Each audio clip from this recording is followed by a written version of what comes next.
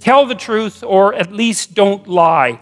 And so you can't really tell the truth, but I think you can not lie. You know, and that's not even the same as not being wrong, because of course you're also going to be wrong, and you're going to have stupid theories too, and they're not even necessarily lies. A lie is when you know that what you're saying is not true and you say it anyways. That's a lie, and it's a lie that you've decided yourself on the basis of your own knowledge. That's a lie. You've decided that. That's your own moral judgment. And so it's not a good idea to say things that you know not to be true. And I would say, by the way, as a practical issue, it's also a worse idea to write things that you don't think are true. Because, you know, your mind is organized at the highest level of abstraction in language. And it's important that your mind is organized, because if you're not organized, then you're disorganized, and then things don't go well for you in the world, just like they don't go well for anything that's disorganized. And so you have to be very careful with what you say and what you write, writing especially, because it's focused speaking, it's focused speech, right? It takes more intense thinking. So in some sense, writing is even deeper than speaking. But you don't want to speak things that you believe to be untrue, and you certainly don't want to write them, because that changes you, and it changes you in the direction of the deception that you're undertaking while you do the speaking or the writing. And you might think, nah, I can write whatever I want and I can just leave it be, but that's not true. And the reason for that, in part, is because your knowledge is shallow. And so if you take rather shallow knowledge and then you write something detailed that's false, you end up convincing yourself in all sorts of ways that you don't even notice that what you wrote that was a lie was true. And then you're stuck with that. And it's not stuck with it psychologically exactly, although it's also that. It's stuck with it neurologically, because when you learn things and you make new connections, you change the structure of your brain, and then that's that. I mean, you know, it's plastic to some degree, but you're messing around with your psychophysiology, and that's a bad idea. And you know it's a bad idea because you kind of know, like everybody knows, that if you want to get through the world, if you want to get from point A to point B, if you want to get to wherever you're going, it'd be good to have a map. And it'd probably be good to have a map that isn't full of holes and errors, because otherwise you're not going to get to where you're going. You might not even know where you are to begin with.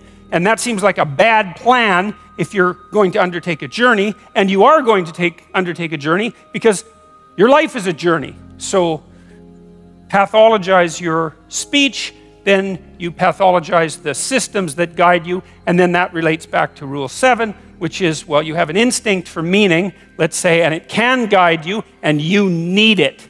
And then if you pathologize it by introducing material that you know to be untrue, then you distort and warp and pathologize the very structure, the very feeling that you need to place yourself firmly in the world.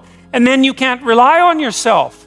And this is a very bad idea, because you need to rely on yourself, especially in situations of crisis, you know, when you have difficult decisions to make. And it's like, well, it's not obvious whether I should go right or whether I should go left, right? Because there's a lot riding on both decisions, and so you're sweating it out. Or maybe you have 3 or 4 decisions to make at the same time. It's like you can talk to your friends and all that, but you're the guy in the final analysis, man. It comes down to you. And if you can't trust yourself because you filled yourself up with nonsense, then you'll make the wrong decision. And then, hey, maybe you'll pay for it for the rest of your life. And maybe you'll deserve to as well. And so it's very, you know, you hear now and then at university students say, undergraduates, they say, well, I just write what the professor wants to hear, and then I get a good grade. It's like, first of all, most professors aren't that corrupt. There are corrupt professors, but most of them are not that corrupt. You have to be pretty damn corrupt before you go that far, before a student will hand you something that's well crafted and well thought through, and you'll actually punish them for it. You've gone way off the malevolent end of the academic spectrum when you do that. Now, maybe you're a bit biased and you'll give them a B+ instead of an A, and it's not like that's particularly forgivable, but it's not a catastrophe. So I think it's a bit cynical on the part of the undergraduates, usually, but more importantly, it's like, what are you going to do? You're going to do your whole 4-year degree and all you're going to do is write what you think your professors want to hear, and you think you're going to come out educated? You think you're going to come out the person you were when you went in? It's like, no, you're not, because you've rewritten a different self and you've practiced deceit with regards to your highest moral faculty, right? Your capacity for articulated speech. You've practiced that for 4 years. And so then definitely when you come out, you're way worse than you were when you went in. And that's not education. That's the antithesis of education. Better not to be there. Better to lay bricks, right? And I have nothing, by the way, against bricklayers. Way to be bricklayers as far as I'm concerned.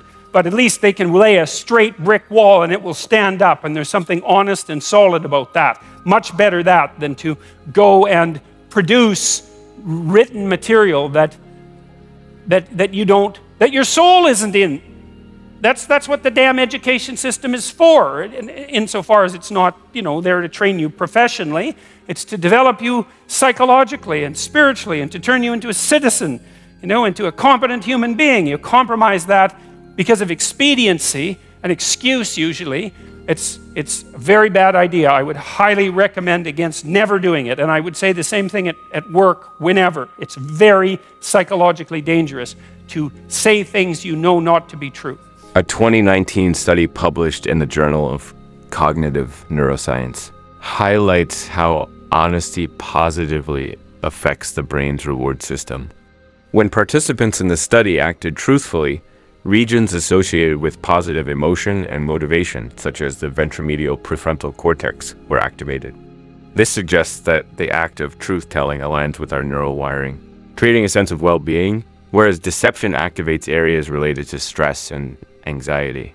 This insight into the brain's functioning reinforces the importance of truthfulness, aligning with Jordan Peterson's argument that lying compromises not just our morality, but our psychological and physiological health. In philosophy, this concern with truth-telling echoes the ideas of Immanuel Kant, who famously argued in Groundwork for the Metaphysics of Morals that truthfulness is a categorical imperative. For Kant, lying is never morally permissible, regardless of the context, because it undermines the very trust that human relationships and society depend on. He believed that if everyone lied, communication itself would break down, leading to chaos. Peterson's advice resonates with this Kantian imperative, emphasizing that when you speak or write something you know to be false, you are undermining your own integrity and distorting your ability to navigate life. Jordan Peterson's central point is not only about the practical dangers of lying, but also its long-term psychological effects. He highlights the disconnection between what one knows to be true and what one expresses. This dissonance, he warns, doesn't just deceive others, but fundamentally alters your own understanding of reality. When you repeatedly engage in deceit, you essentially rewire your brain to believe the very lies you tell, leading to disorganization in thought, behavior, and ultimately, life outcomes. One of the most compelling aspects of Peterson's argument is his focus on writing, which he calls focused speech. Writing, he argues, is not just about organizing thoughts for external communication. It restructures your mind. Peterson goes as far as to say that when we write things we know to be untrue, we corrupt the very processes that help us make sense of the world. This corruption is neurological as well as psychological. The brain is neuroplastic, meaning it adapts and forms new connections based on what we learn and experience. When we reinforce lies, we effectively mold our brain to sustain falsehoods, leading us to a life governed by deception, confusion, and poor decision-making. In the context of education, Peterson's example of students writing what they believe professors want to hear further illuminates the dangers of dishonest intellectual practice. While it might seem like a harmless strategy to get better grades, The deeper consequence is a compromise of one's intellectual and moral development. Over time, students who engage in this form of deception are not just lying to their professors, but are also reshaping their sense of self. They come out of the educational process worse off, not just because they've learned little of substance, but because they have engaged in 4 years of moral and intellectual dishonesty.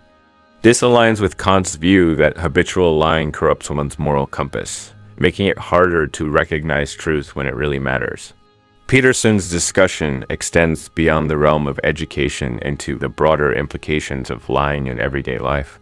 His warning that lying creates a distorted map of reality is critical. If we rely on inaccurate or deceptive information, we risk making decisions that are fundamentally flawed. These decisions can have lasting consequences, as Peterson suggests, not just for our personal lives, but also for society as a whole. In this sense, Peterson's advice can be seen as practical wisdom, urging individuals to maintain a clear, honest perception of the world, as this is the foundation of sound judgment and personal responsibility. Adding to Peterson's perspective, I would argue that truth-telling also fosters resilience. When we are honest, especially in difficult or high-stakes situations, we build trust, not just with others, but within ourselves. We learn to face reality as it is, rather than as we wish it to be. This mental toughness allows us to deal with life's challenges more effectively. In contrast, deception may provide short-term relief or gain, but it leaves us vulnerable to long-term consequences, both external and internal. Deceptive behavior erodes our sense of self-efficacy because, as Peterson points out, if we can't trust ourselves, who can we trust? In conclusion, Peterson's message carries profound implications for both individual and societal well-being. The idea that lying disrupts not only our external relationships, but also our internal sense of coherence is crucial. In a world increasingly characterized by misinformation, Peterson's call to honesty is more relevant than ever. His philosophy is not just a moral directive. It is also a practical guide for living a life of integrity, coherence, and resilience. Whether in personal relationships, academic environments, or professional settings, telling the truth, or at least not lying, becomes a means of fostering mental clarity, personal responsibility, and authentic living. In this sense, Peterson's advice serves as both a moral and psychological safeguard, ensuring that we remain firmly rooted in reality.